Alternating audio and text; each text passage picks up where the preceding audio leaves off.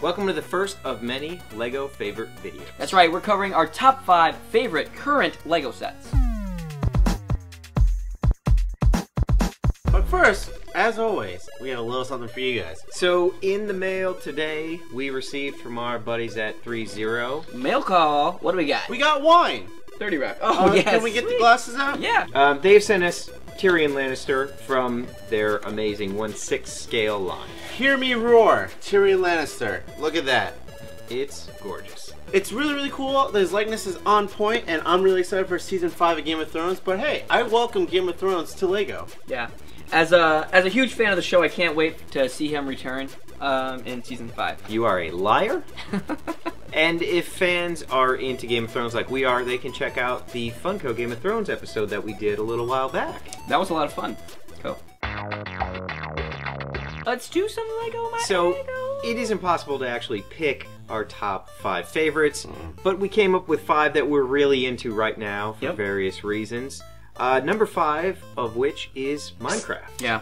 Featured on the show many times, and they do it right. I mean, come on. They can just keep making more sets. They keep, improving on, making the people and all the pieces. And, the water is great. The flame effects are great. They have so many. Just combine them all together because Minecraft is infinite. That's right. And here's the thing. YouTube just revealed that the second most searched term is Minecraft. Number 1 being toy pizza. That's right. That's wrong, actually. Number 1 was music, but with good reason, right? Everyone wants to listen to music. Everyone wants to know about Minecraft. And if you get all these Minecraft sets, who cares? Just mix them up and put them all together and you have your own Minecraft world.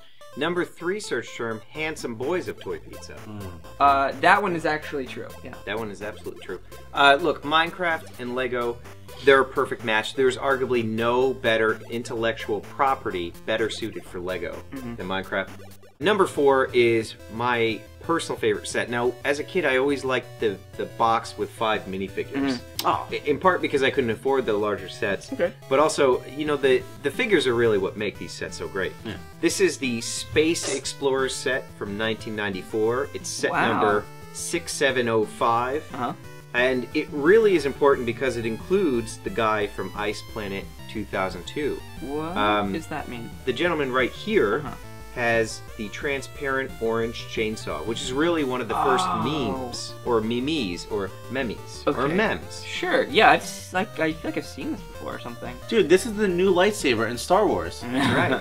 Not familiar with the series, but I gotta say the coolest things are clear helmet. These guys have neon green clear visors, and this guy in particular with the silver tempo prints. Right. I would love to see this guy in the next LEGO movie. That's a Spyrius robot. What does that mean? Spyrius was the faction that he belongs to. Wait, so this was from something? Not necessarily. This is right up your alley, though. Like Space Explorers, clear parts, shiny stuff. And it was really around the time when they first started doing different tampo prints on the faces. Earlier than 1994, it was really just the 2 dots and the mouth, and that's it. This robot head, like you said, with the clear dome, it's radical, man. So number 3, I had to pose to the guys what were the signature sets that they remember. And for Nicky, it was the Snowspeeder, right, buddy? You walk into Toys R Us, right, and you're going to see a LEGO display, and chances are they have Star Wars LEGO in that display. And now the Snowspeeder, according to Brickset, that there were 8 different kinds of Snowspeeders. And I believe I had number 7130. We're lucky enough to have the newest iteration of the Snowspeeder here. Oh, cool. So you can take a look and tell me how it measures up and how much they've improved. This is my first time looking at it. This is live. Was it this big? No. I think it was slightly smaller. Yeah, look, you fit 2 guys in there. I mean, they even make a smaller set, too, similar to the X-Wing Let's Build we did. They make a Snowspeeder in that scale. But this is so cool! Snowtrooper, Luke Skywalker, and Dak Raltar. The fact that Luke comes with a blue lightsaber and goes in the cockpit. This is arguably one of the cooler vehicles in Star Wars. Definitely. I just love the fact that, it wraps the AT-AT walkers. That's so sick. It's almost as cool as anything in Phantom Menace. No Jar Jar, no Care. Well, I just love the fact that you call them AT-AT instead of AT-ATs, and I love the fact that it's only for ages 7 through 12. That's a very good point, because there is 2 schools of thought. I also say AT-AT.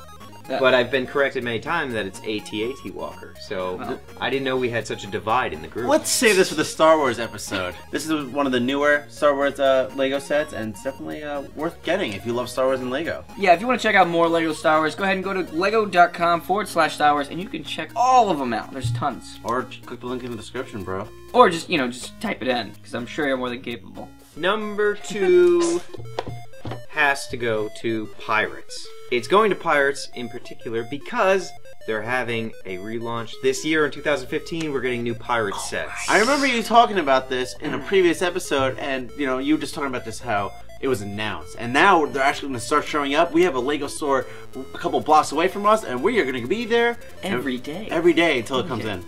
So, I was kind of hard-pressed to figure out what the best pirate set was, but I'm going to give it to 6270, the Forbidden Island. Forbidden Island, yeah. And I'm giving it to them in part because this was the only large Lego set I ever had when I was a kid. Oh, yeah? This was about a $30 to $40 price point back then.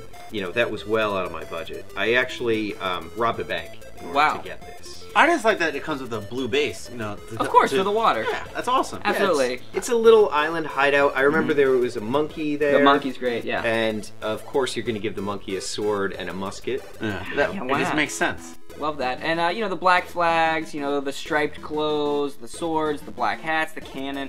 It's all there. So, the pirates had the bad guys, or the Imperials, they were kind of like the Royal Navy. Yeah. And I would later repurpose those guys to be my Colonial Marines when I would build Lego out of aliens. Oh, okay. I was way too old. And I believe this is the first set to introduce shorter legs.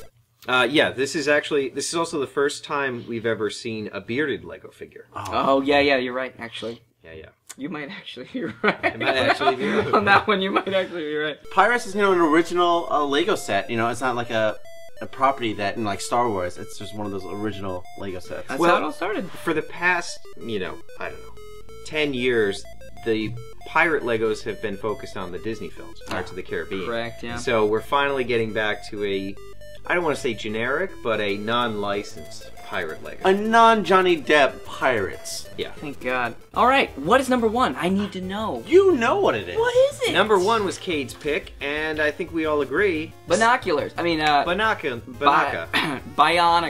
Bionica. I've been saying it wrong this whole time. How do you what say did you say? Bionicle. Shut up. I was gonna say. Barnacles. It's Bionicle. Bionicles are also making a comeback. Yeah. Yeah, they are. And this is going to be, an important year for them. And it was very hard for us to sort of figure out what the best Bionicle was. So we had to go with the one figure that we all had. Kopaka. Of course. Absolutely. What was so attractive about Bionicle was that it wasn't just Lego men, right? It was just like pieces that you constructed. And there was also a lot of animation for the commercials. Yes, the commercials. Yeah, and it just looked really, really cool. Yeah, that's what was so bizarre about the Bionicle line was I saw the commercial and I was like, I want that. I need that. Yeah. But there was I don't think there was a cartoon or a show that went with it. Maybe there was, but I didn't watch it. I just was totally into the actual figures. Perfect 90s advertising. You saw it on TV. You wanted it. It didn't even matter. Yeah, it didn't even matter. I had all of them. So. They were super cool. I liked that they had removable masks, and then they had kind of light piping going on with their eyes. Yeah. Kopaka in particular is awesome because he's kind of like a snow scheme. Yep. And he has the awesome sword arm and then his shield arm. It's great character design. It's they were all a little bit elemental. Yeah. There was a red kind of fire and a blue kind of watery, and then a green one kind of grassy. So. And then there was a pumpkin one that was soup. It was a pumpkin spice. Yeah, pumpkin spice. Yeah. Again, just Lego being so huge, I would love to see Bionicle in the next Lego movie. That would be interesting. I'm not sure they will do it, but they might. Come on. I don't know. They can do it. They have the money. I didn't see the first one, so. You have the money, Lego. This week's question of the week comes from Matthew.ram from Instagram, and he wants to know, what got you into YouTube? Me or you? Yeah, all of us, individually. I'm not into YouTube. I'm a Vimeo only guy. Well, listen, I'm here under duress. I started YouTube in 2007 with an old high school friend. We made a lot of videos. Then I started my own channel that I ran for 5 years. And now I do stuff with Cartoon Hangover and here at Frederator and do Toy Pizza. So that's my YouTube journey. It's interesting because in school it was now online's the future. Upload all your stuff to Vimeo. And clearly, that is not where the future is. I mean, that doesn't. It's in CompuServe. Possibly. No, but then I turned to YouTube, just started uploading stuff to YouTube, and like Cade, I landed a job here at Frederator Cartoon Hangover, and all of our content is on YouTube. So. What got me into YouTube is really nobody else would do it. You know, for a long time I kept suggesting to you guys and to Frederator, there needs to be a toy channel, there needs to be somebody sort of doing something in that avenue.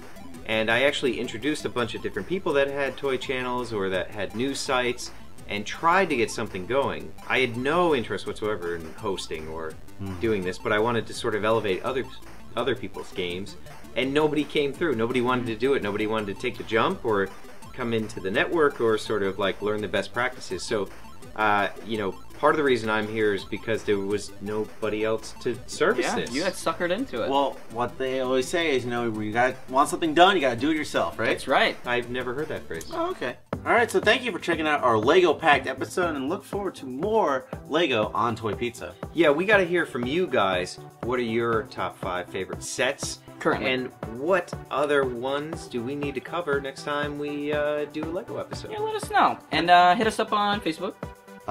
Toy Pizza? Yep. Tumblr. My AOL member page. AOL member page. Keyword Toy Pizza. Instagram. Instagram. Instagram is going really well for us. We really enjoy posting pictures. Yeah. We got a huge hashtag over there on Toy Pizza. Hashtag Toy Pizza. It's super simple. You know, post your pictures. Hashtag Chocolate Hawkman. Bringing it back. Bringing it back. You're bringing it back. So there's really nothing else to say, but Pizza out.